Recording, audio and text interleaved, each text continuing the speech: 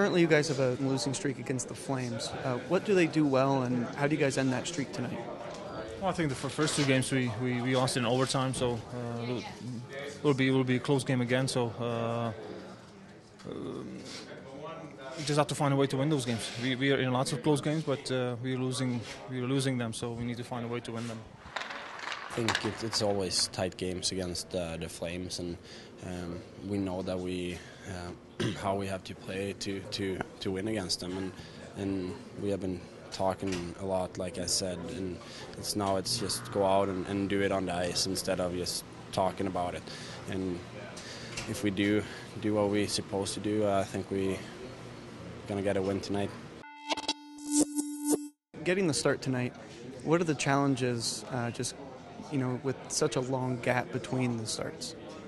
It's a big challenge, but at the same time, I've been practicing hard and I've been aiming for a start. So I've been getting myself ready to get back in net. And the only thing you can do when that happens is just to get prepared for the next time they tell you to go in. And in that case, it's tonight, and I'm ready for the challenge.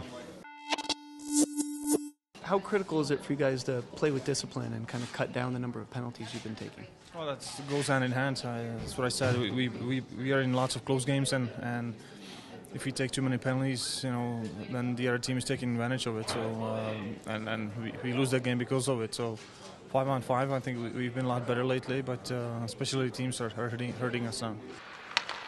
Obviously, we want to be a team that work hard on the ice, but at the same time be smart about it, and it's not all about fighting or taking stupid penalties. So we have to find that line in between that, but obviously we want to play with a lot of energy on the ice, and we have been talking about playing hard and playing the right way, but we really have to do it on the ice, and enough talking, just go out and then try to have some fun and find our game again.